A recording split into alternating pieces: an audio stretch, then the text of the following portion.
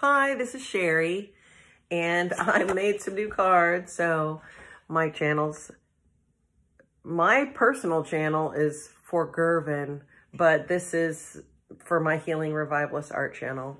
So I think I'm just posting it on my personal channel right now, but this is part of that motivation to be posting videos.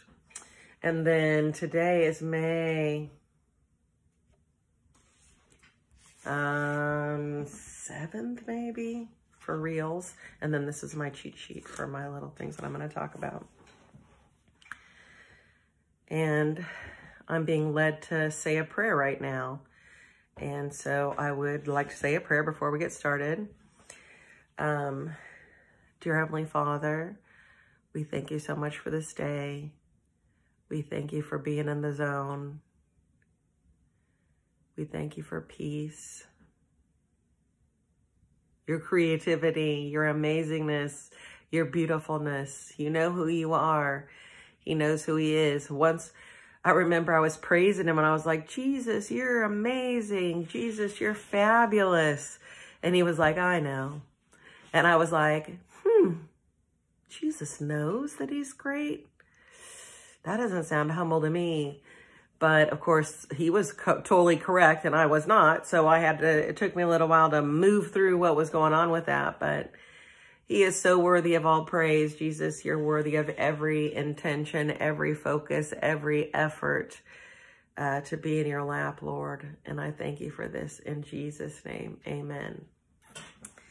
And so Jesus doesn't have an identity crisis. He knows he's all that in a bag of chips. He knows.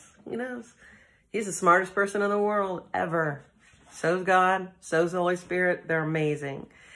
And this is a video I want to talk about specifically about my art and what my thought process is on my art and what I'm trying to communicate as an artist.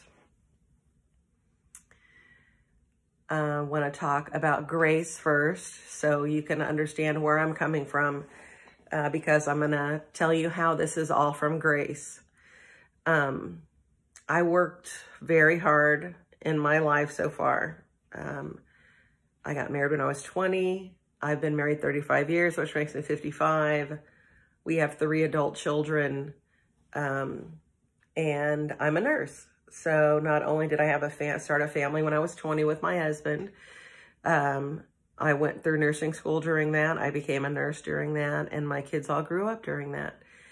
And now I'm living in grace, which is this. So there's 2 things to talk about. Well, there's a lot of things to talk about in the Bible, but grace and mercy are very close, and a really good definition is taught by Bethel Church in Redding, California. I don't know who invented that analogy, but they repeat it and it sticks and it makes sense. If you're speeding on the highway and the policeman pulls you over and asks you what speed you were going, and you were like, oh, I was speeding, I went this certain speed, I wasn't paying attention, I was speeding. And the policeman's like, but that was like 50 miles over the speed limit. And you're just like, yeah, I'm pretty stupid.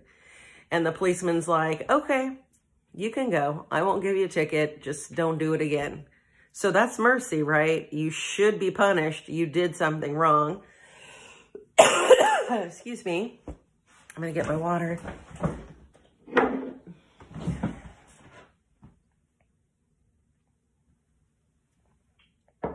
So you know you did something wrong, but you didn't get punished for it. That's mercy.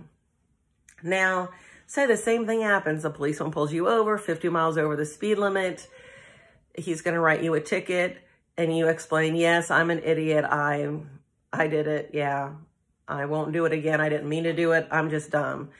And the policeman goes, okay, I'm not going to give you a ticket, and here's $100. So you're free, like you didn't have to pay what you owed. So with mercy, you know, you were supposed to be punished, right? And you didn't get punished. So that's mercy.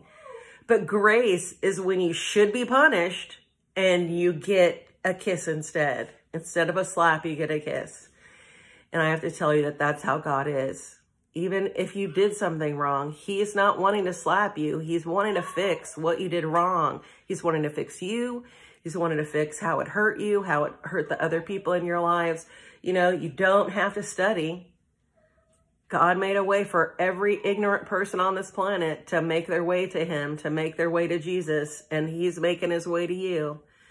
And so grace is the $100 that you get, that you, not only did you not get punished, but you got something else. You got a kiss. And so my life, no matter how hard I worked, I never deserved to get the kiss. I can't work hard enough to get the kiss. I always deserve the slap because I'm an idiot. And I think certain things are going to make me happy, and this is what I want, or I'm afraid, leave me alone, whatever it is, whatever keeps you from God, that's what sin is.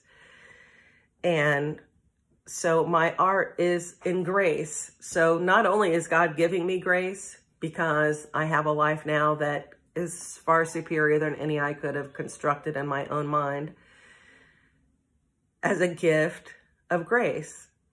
And as I'm an artist making my art, I know that I'm making each piece of art for a singular person, the person that's going to buy it. But at the same time, that person owns it, but everybody else can still see it. Everybody else still receives from the beauty of the image. Everyone can still connect with the intention of the image, even though they might not own it. And another thing is I'm making a special box for my art to protect it and keep it safe. You can hang it in the box, or you could just keep it in the box. It's going to be very versatile, the design of it. Oh, I was going to show you the design. Okay, this is the design. And, okay, nobody steal my design. No, copyrighted right now. Boom, boom, boom. It's mine. Can't have it. All right. So it's a box, a flat, narrow box that the painting goes into and can be displayed inside of. And these are little clear acrylic corner pieces that will hold the art in place. There's a hole in the top of the box because wooden boxes will have volatile chemicals that are acidic, and I don't want it to change the painting. So we're working on that. But I have the frame design done. I'm very excited about that. And LaTanya's husband, Peter, is a carpenter. So he's going to look at the design and give me any input that could help me. And then, oh, you want to see Cosette? Here, you haven't seen Cosette yet. See, everybody loves a cute dog. Cosette, straighten that face out. It looks not asymmetrical. Ooh, she's a sweet dog. And then Lou's coming over here because he hears me talking to Cosette, and Lou's like, "Where? It's my turn." Here we go. Here we go. All right. This is Guadalupe. We call her Lou. Lou, yeah. She is 17.